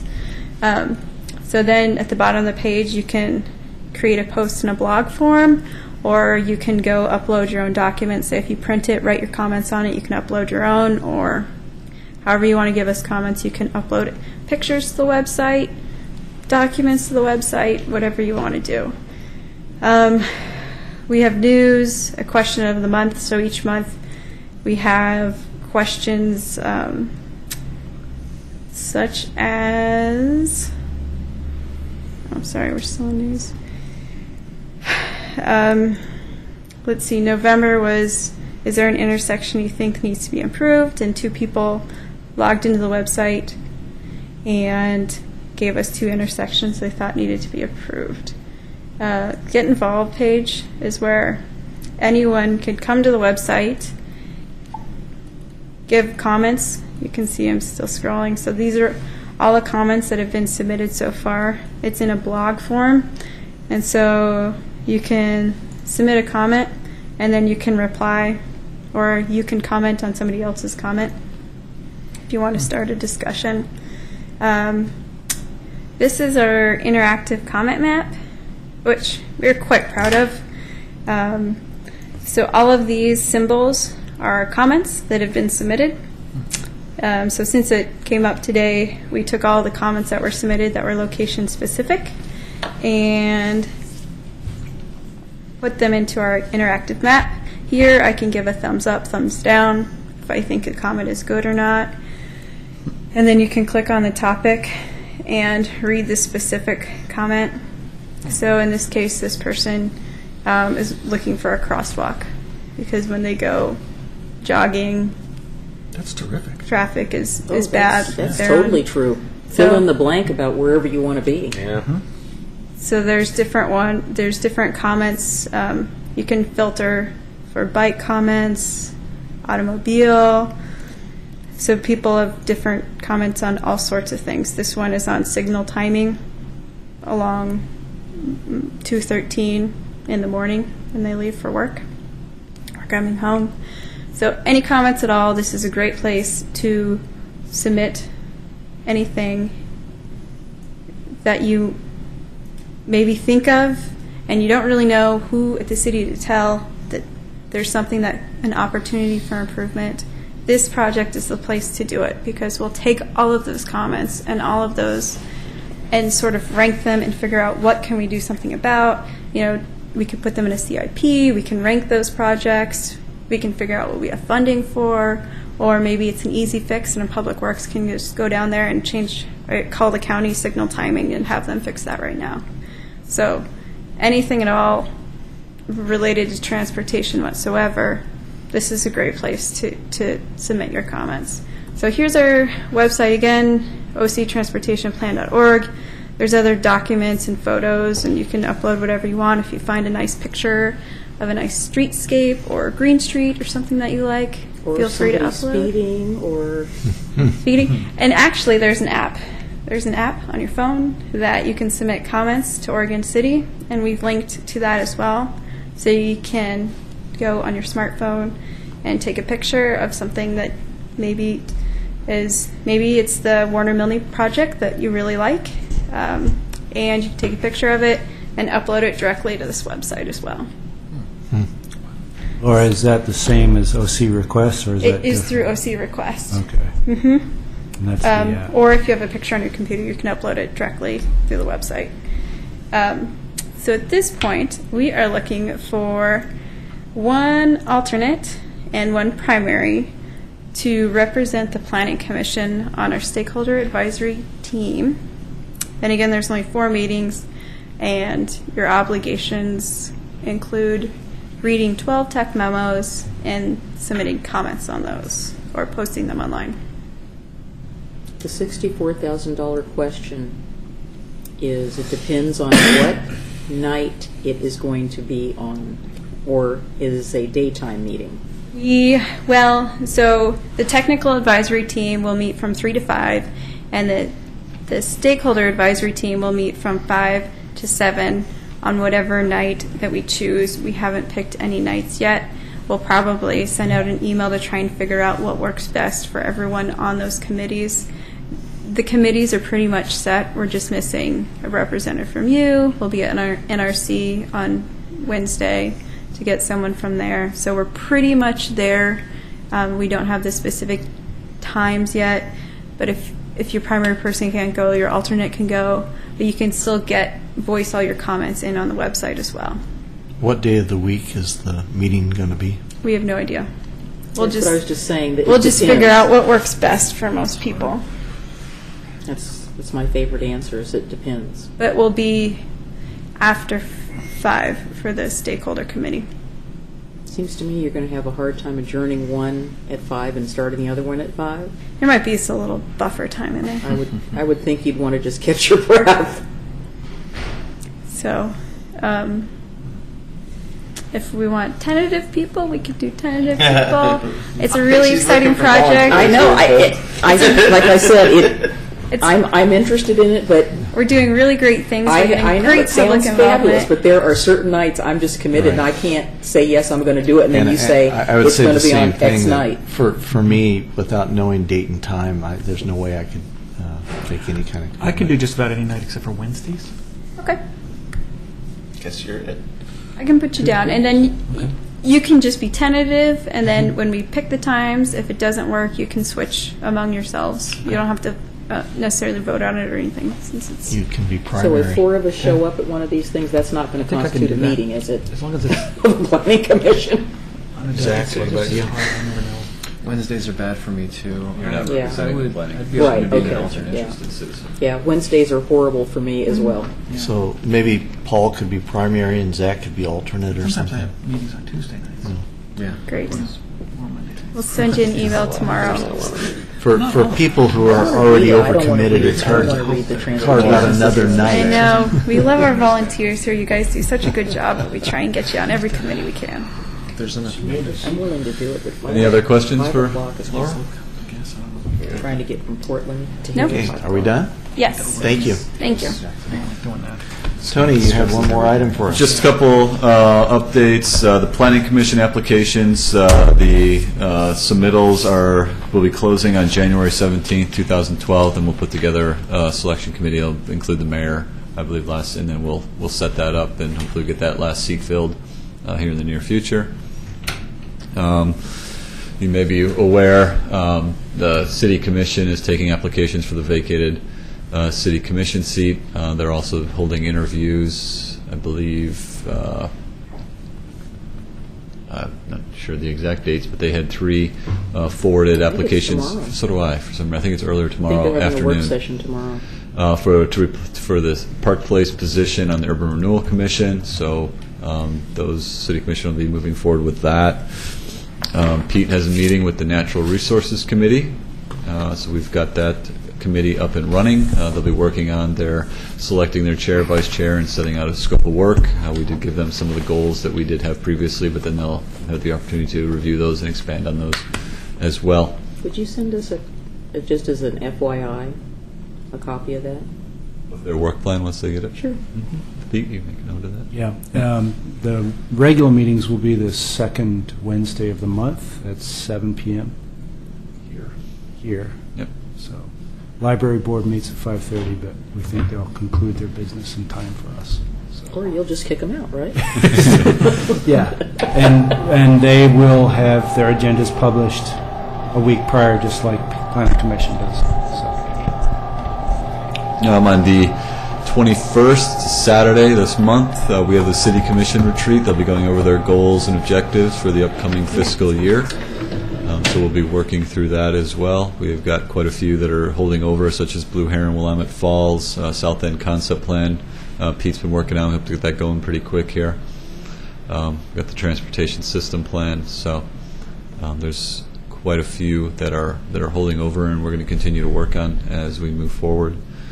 Probably seen in the paper concerning Blue Heron and Willamette Falls. Metro did submit a letter of intent by the bid date. Did not include a purchase price for the property. There's still some unknowns and some negotiations that need to occur. We continue to have those conversations with the bankruptcy trustee. But at this point, there is no offer on the table other than to continue working with one another to try and get a better understanding of the property, what the liabilities are and whatnot on the site. Do you have a sense, or did they say how many other interests are out there? They probably didn't. Keeping it close to their vest. Yeah, I'm sure.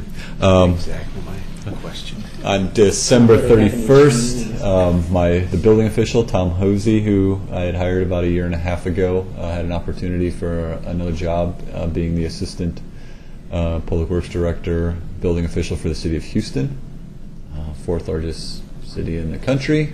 Kind of hard to get on him too hard about taking that opportunity. So right now I have Scott Linfesti is appointed as the interim building official until we move forward with filling that position. Is that going to be a public advertisement? I'm gonna do an in-house advertisement at this point, and You have a lot of building officials in-house? we had one that submitted and did really well during the last round. So you're doing internal Right. recruitment? Mm-hmm. Yes. With that's about all Oh, the no, updates. there's good news. Am I blanking on good news? Well, the good news is, let me put on my National Trust hat, is that the National Trust awarded the City of Oregon City a grant for the Ermitinger House, which I am very excited about. Okay. So that's helping. How And much? it's around, what was it, 35? Anyway, they're the only one that got the full amount. I forgot the amount. But there were a number of other, Clackamas County got a small grant Great. to do their geocaching tour, and LeGrand City of LeGrand got one for the Liberty Theater that they have, and I think there was one in Corvallis, so it was nice. And Bosco Milligan Foundation got one as well to do a seismic review of their property. So, but we got the biggest, City of Oregon City got the biggest, and we're waiting, I guess, to hear on the grant with community development grant funds for the county. CBDG County, Yeah. yep. And Christina Robertson Gardner has been working closely with Scott Archer and Denise Kai and hiring consultants for the architectural and engineering drawings for the Ermitinger House. So we're making progress on that facility. Yeah, that money bundled with the other money is going to go a long way. That's how Definitely. those grants work. You get one, and then they see that you've got another one, and then they say, okay, well, I'll pool my money. It's a And viable You project. packaging them up. yeah, Yep. so that was very exciting. That was the best news I had on Friday. It's hard to line up all the timelines. Sorry? It's hard to line up all the timelines with all those grants. Yeah. Different ones. Yeah. But Yeah. you just keep moving ahead and Yeah. getting the dollars going. Any other business this evening? Actually, one more announcement. As a part of the jug handle project at 213 in Washington, we have announced a closure date for Highway 213. Highway will be closed from Washington Street to the interstate, so you won't be able to get on or off the interstate and go down 213. You can go up 213 and go to Clackamas River Drive or Washington Street. You just couldn't go beyond. No, tell them not to go up Washington Street, please. Well, actually, we're starting an aggressive media campaign, and the point of the campaign is to tell people to stay away from Oregon City during this 4-day closure, and then come back when it's all done. The date is announced for March 22nd at 8 p.m., which is going to be the Thursday of spring break, of the starting of spring break. And That might be a good, Doug recommended to everybody just it'll be reopened up at the latest at Tuesday at 4 a.m., which is the March 27th. So not trying to make this really personal or not, what is the city's mitigation plan for trying to mitigate some of the impact? Because It's a good question. I had some very productive conversations with Nancy Crashour when Singer Hill was closed, and I can tell you from somebody that lives there, it was not pleasant to live on that street during that particular time. We started over a year ago. I mean, I knew it was coming, so I mean, Right. I'm not surprised, but I just want to make sure that, we've got increased police enforcement. We've got, there's all sorts of things. I mean, people just drove like, politely say, maniacs. Yes, we have a variety of things that we're doing. So there's 65,000 cars per day that travel through that intersection. So we started a year ago to try and figure out a date which would be the least impact to the city. Over a weekend closure, as you know, county offices are closed. That Friday happens to be a furlough day as well. For the county or for ODOT? For ODOT, for the state. And the county, most of them are closed anyway on Fridays. Friday, okay. And the community college, it's their lowest class enrollment day. It is one of the lowest days for Home Depot and Metro and all these different agencies as well. We've talked to the school district, and they're talking about potentially closing the school down on that Friday, since they have a lot of teachers that come in from out of the city as well. We're expecting gridlock or a catastrophe throughout the entire city. I can just see it now and on the on freeways. Catastrophe! Breaking Yes. news! Yes. Well, I would kind of echo what Denise was saying. A couple of days when Singer Hill was closed, it was like gridlock trying to get up the hill Yep. in the evening. It was just unbelievable. Nobody was moving. I would expect that. What about trucks? What about deliveries? Because that, to be honest with you, that's my biggest fear, is that we're going to have these big Herkin 18-wheelers trying to come up Washington Street, or I know they won't try to come up Singer Hill, and that just, We're working aggressively with businesses and property owners and residents as well to let them know our schedule so that we don't have trucks. ODOT's not issuing any large trucks, any permits, which you're supposed to have a permit to move large trucks over 213 or anywhere around Oregon City during that time period. We have a truck route that the trucks are supposed to go, and it's basically not going to move. It's going to be extremely lengthy delays, multiple hour delays. Where's it going to go? If you're a truck, and we're also working with the Oregon Trucking Association as well. So truckers should be aware that they should go the day before, a couple days before, and stores should stock up as well. We also we're setting up a incident command center, emergency operations center in the Home Depot parking lot. One of those incident trucks you see on the movies. ODOT will be sitting with us in the truck the whole time. They'll be. So Comet will be in town? Yeah, we've worked with, we're trying to get tow trucks in Oregon City so they don't have to go to Oregon City. Staff will be riding bikes to get around. I'd recommend that. Extra tow trucks. Extra tow trucks. We worked with the hospital, the jail extensively. The courthouse is going to be closed down. They haven't scheduled any hearings for that day. So we're trying to lower the amount of people who will be in Oregon City as much as possible and encourage people to work from home if they live here. But the closure itself will allow us to close the project up 6 months earlier, and we'll keep all the lanes open during the day as well. So we'll have never closed a lane of 213 during the day, and we'll be done 6 months earlier. The closure will allow us to build that bridge you see right next to 213 is on tracks, and it's going to be slid into place. And that's what the closure is for. So we need all the lanes to slide it. Is it all coming there in one piece, and how is it getting there? Yep, it's on. It's there. It's that structure, the building right next to 213. Oh, okay. I saw some bridge pieces just kind of out of. That's That's what I thought it was. I said, "Oh, there's the pieces of the bridge." It's a very gentle slope, and they're just pushing it into place, then paving within that 4-day period. So. There's a really cool time-lapse film on the website about it. Yeah. And we're filming this. All the construction is being filmed as well. There's tons of mitigation and plantings. I mean, you saw it went through Planning Commission. So you can log on to jughandleproject.com, I think it is, and then you can log on to their construction cam as well. Great. That's it. One of the things that you talk about gridlock on the trying to get up one place or the other, I literally had to have someone else go stand in the street so I could pull out of my driveway, just to get out of my driveway during the closure. Are you on I'm right on Washington Street. I mean, literally, walk out and go, stop for a minute just so I could pull out. And I tried parking on the street a couple of days. I couldn't get in the car. It was just ridiculous. But the thing that concerns me the most is that I really like all the improvements that are on McLaughlin Boulevard, but unlike what happens in Milwaukee, people are speeding up.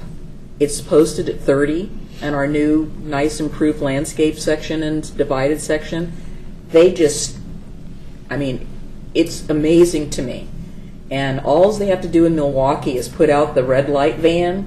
They've got it posted at 30, and I'm telling you, I drive it every day, and people slow down to 30 miles an hour when they're going through Milwaukee and right when the sign changes to 40, that's when they speed up. But Oregon City, it's like they come off of the curve, they come down Main Street light, they hit the 14th Street light, and they are gone. What a good comment for a TSP Oh, I'm gonna website. post. I will post. I wish I had a camera the other day. I was actually waiting to turn onto 99, and I got the guy's license plate number in a boat. Just, whew, I mean, it was like, and he went right up onto to 205, and he was gone. I mean, it was. I've never seen anybody driving that fast, but that's a pretty consistent problem. Okay, are we done? I move we adjourn. Second. We're adjourned.